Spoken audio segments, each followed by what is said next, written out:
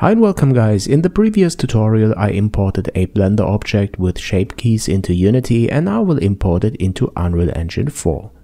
I use Unreal Engine 4.18 and my low poly nature project and drag the FBX of the cube to tree object into the projects folder, and the FBX dialog for importing the FBX is opened, and the options which you have to check is skeletal mesh and import morph targets.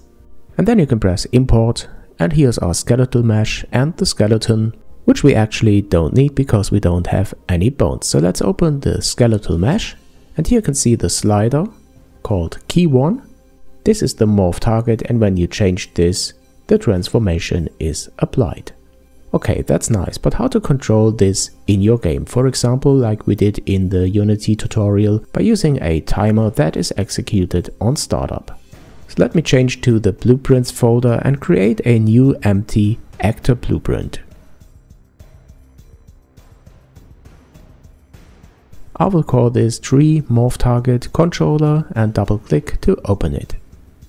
Then I add a new component of type skeletal mesh and assign the skeletal mesh of the tree that we just imported.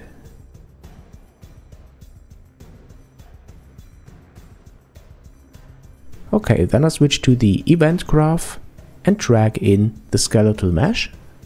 And for this I drag out a set morph target function and set the morph target name to key 1. Then I add a timeline node, like so, then double click to open this, set the autoplay to true and create a new function for which I add two keys, the first one at time 0 with a value of 0 and the last one at 2 seconds with a value of 1. This will be used to set the values for the morph target when the game is started. To implement this, I connect the new drag value to the value of the morph target and also the update to the set morph target node.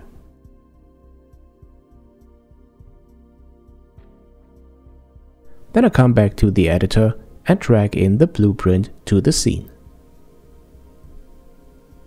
Then I start the game, and this morphs over time as expected. Now, like we did in the Unity project with the prefabs, we can drag in here as many blueprints to the scene as we like, then start the game, and this is the result.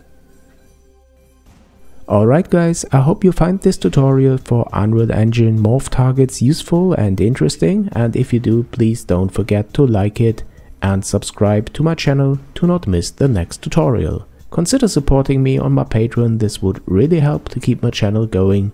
Thanks a lot for watching this and come back soon.